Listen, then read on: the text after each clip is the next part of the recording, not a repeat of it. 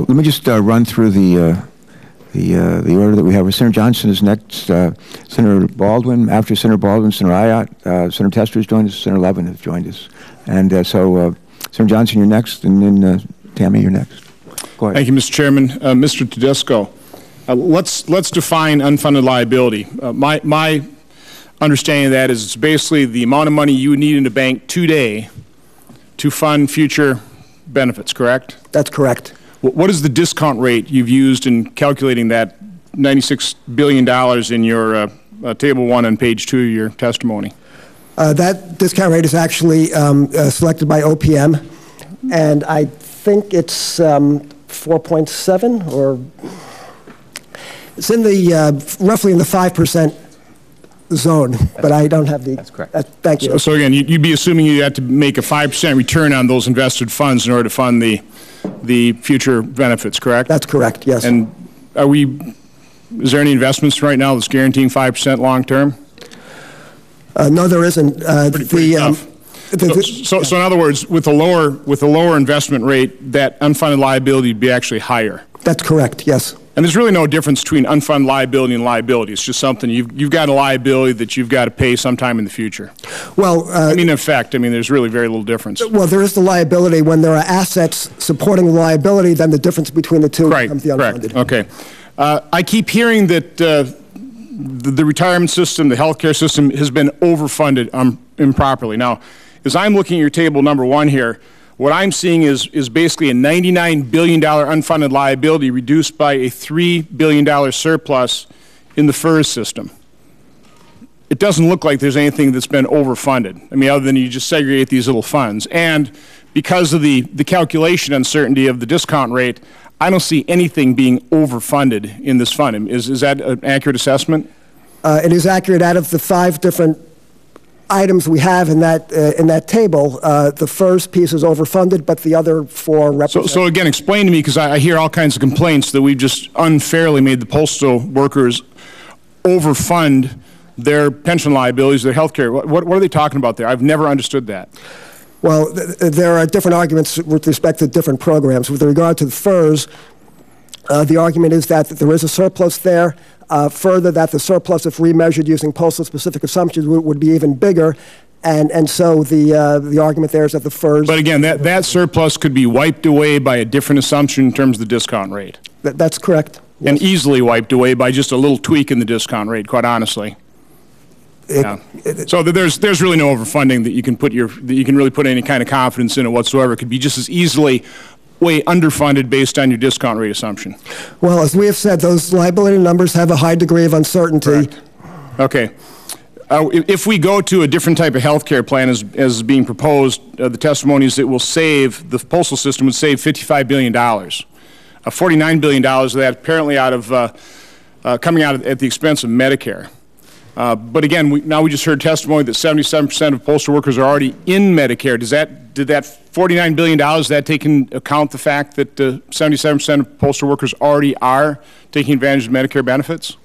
Yes, it does, that they're in Part A and B. Right now, they're not using the drug benefit in Medicare, so that is a different, that's not currently being used. Okay, so again, if you're taking a look at IOS, it's kind of like consolidating the books of the federal government here. So you might be saving $55 billion for the Postal Service, but you're increasing the liability to Medicare and some other parts of the federal government by $55 billion, correct? We're really just robbing Peter to pay Paul, or am I missing something here? We certainly report that the largest share of that $49 billion out of that 55 is related to the Medicare integration. Much of that is from the Medicare program. Some of that is also premiums paid for Part B by retirees that would be enrolling, and some of it would be discounts from drug manufacturers that are flowing. And the remaining $6 billion would probably be the reduction in cost to the postal system, primarily because you've got different actuarial postal specific assumptions. So that's that kind of 2% differential of postal workers inside the FEHB, correct? No. I'd like to clarify, if I could, maybe to put a little light on this. The differential, what causes the overfunding is the fact that when we do not integrate Medicare we in fact pay more for health benefits. The average health benefit cost for a federal retiree that is 65 years old, including a postal retiree, is about $7,000 a year. Postal Service pays 70%, retiree pays 30%. In the private sector, a wraparound plan averages somewhere between $4,000 to $4,500 a year. If we did that same math, we pay 70%, the employee retiree pays 30%. There's a differential. When you take that and amortize that with 1 million people over the lifetime of those people, that's where the big overfunding is. What we're asking for, Senator, is to be able to be treated just like anybody else. We're the second largest payer into Medicare. We would just like to have integration of Medicare A, B, and D paid just like everybody else. That eliminates the $55 billion of overfunding. No, there are certainly private sector companies that provide retiree health benefits, correct? There are not as many as you'd think. But there are some. There are. So it would certainly be different treatment because those individuals are also paying into Medicare. Which we are. Throughout their working life, and then they get employer-provided retiree health benefits, which we do. We're not recommending in this piece of legislation to reimburse their Medicare payments, are we? No. What we're saying, here's what happens. What we're saying is re-amortize the amount of money based on the differential in a wraparound plan versus the full benefit plan that we have to pay through OPM. OPM and FEHB do not afford a retiree the ability to buy a wraparound plan. That's what we'd like to do. We would like to work with them to set that kind of a plan up to reduce the overall costs.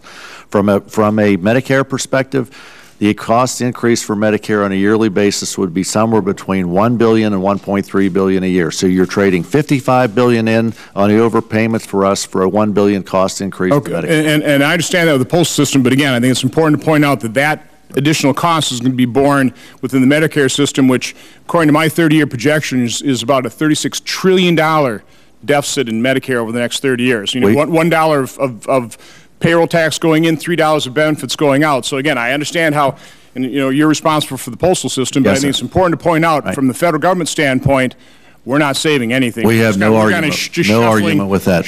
We agree that Medicare needs to be fixed. All we're asking for is level playing field. Thank you.